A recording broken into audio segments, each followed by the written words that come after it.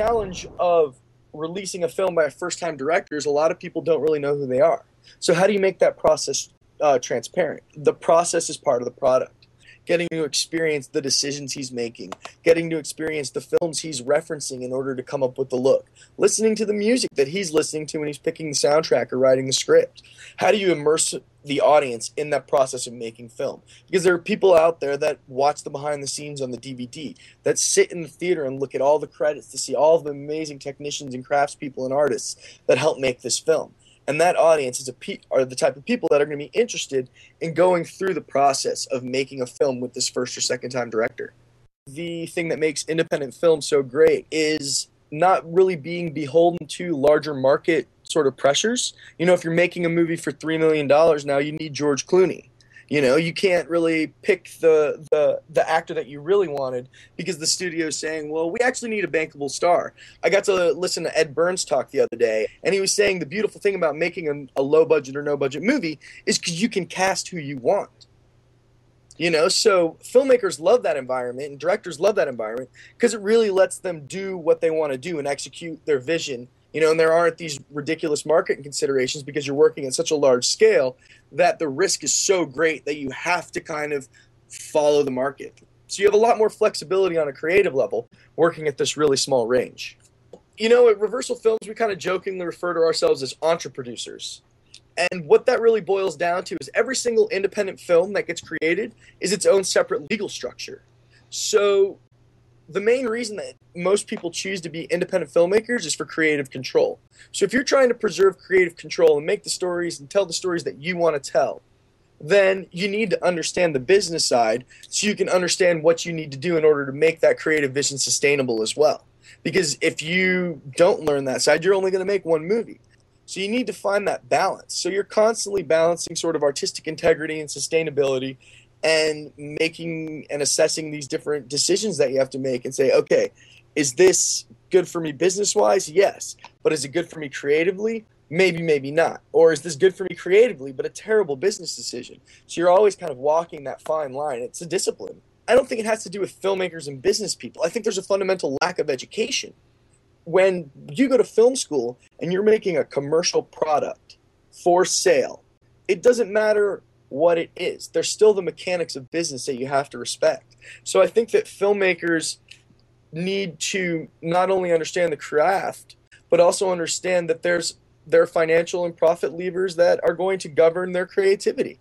And the better understanding that a filmmaker has about the business pressures, the freer they are going to be to make the project they want because they understand the business. I went to film school to learn f-stop, how to read f-stops and set them. Now I know how to project revenues. I know how to assess the risk of a project. You know, your lexicon changes, your mind changes, but for the better, I feel like. You hear the term sellout thrown around, you know? And I kind of think it's a humorous sort of term because it just is really naive. You know, it's like you want to make the art you want to make. Well, learn how the business fuels your art and liberate yourself so you're not beholden to anybody. You know, it's like 50,000 fans in the world at the same time that love my work and are going to buy my work because I have it on my website. David Lynch sells from his site. He can make whatever he wants. You know, so that's freedom. But with that freedom comes great responsibility. You really just got to think about what's best for the community and what's best for society. And am I pushing society in a positive direction?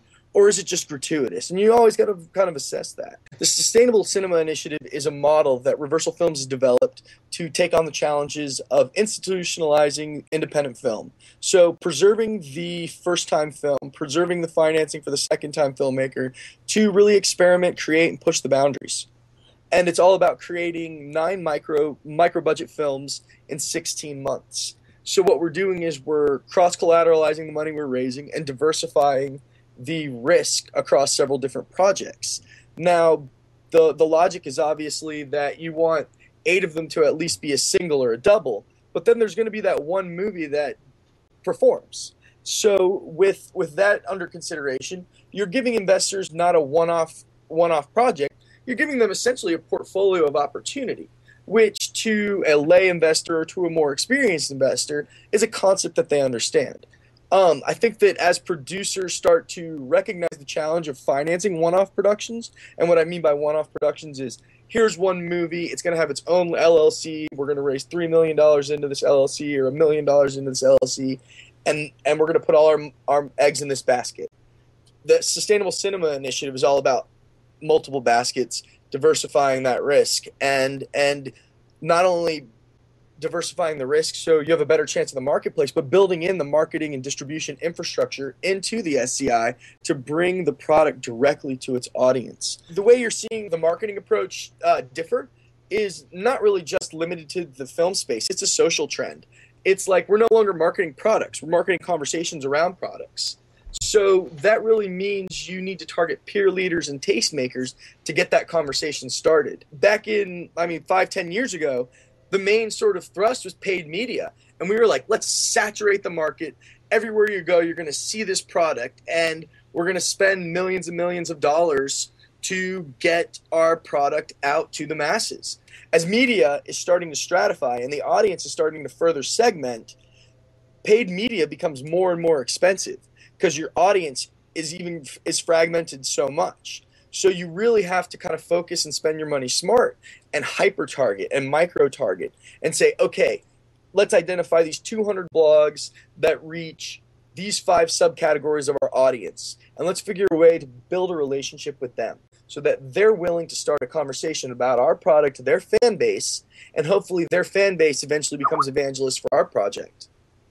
It's a balance, it's more about strong connections with your audience that is maybe fewer but definitely more passionate about your work than I'd say shotgun. It's all about laser targeting and building a relationship with people that are really into what you're into. Reversal Films was started in April of 2007 in response to 2 major infrastructural gaps in the Texas economy. One is a lack of a financing infrastructure, and one is a lack of a marketing and distribution infrastructure. So basically, the complaints and challenges that we're hearing from filmmakers is, A, how do I get my movie made? B, how do I get my movie out? In response to those major infrastructural gaps that exist in the Texas film economy, our explorations discovered that a lot of Texas capital has been burned in the past. And a lot of that's due to a lack of education on producer side, a lack of education when it comes to the marketplace, a lack of education when it comes to reaching an audience, a lack of education when it comes to marketing and distributing your own projects. In the past, filmmakers have just made a movie, taken it to Sundance or some festival, and hoped to sell it. Now, going to a film festival and crossing your fingers is not a business model anymore. It's surprising that films were financed with that lack of a business plan and lack of a business model in the past. But as a result, you're dealing with kind of a negative view on the opportunities that film investment provides. One of the biggest challenges is that financial advisors on a linguistic level advise wholeheartedly against investing in films, and it's because of past track records and producers not really delivering on their promises. So one of the challenges that Reversal is addressing is really an educational initiative, which is how to educate Texas Capital on how to evaluate an investment. We're working with local film commissions to bring in different experts, people that are experts in risk management, finance, studio movies, independent films. I think that a lot of people, when they go to these panels, they've got such a breadth of different people on the board and on the panel speaking to you that they're comparing apples and oranges, because studio movies and independent film are completely different. And with this current bust cycle that we're going through in independent film, you're seeing that middle film kind of fall apart. If you were going to break the film space into different markets, you've got your $50 million movie and up, and all the studios are doing that. Recently, Miramax was closed, Picture House closed, New Line Cinema closed, Warner Independent closed. And these were the companies that were financing your $15 million to $50 million film. Now that they're no longer in business or been absorbed by their parent companies, who makes that film? And most of those films are your Oscar films, In addition to that, you're also seeing sort of the smaller market start to stratify as well. You've got people financing $5 to $7 million films, a handful of them. But most of the film and activity that you're seeing in the low-budget independent space is in your $3 million and below.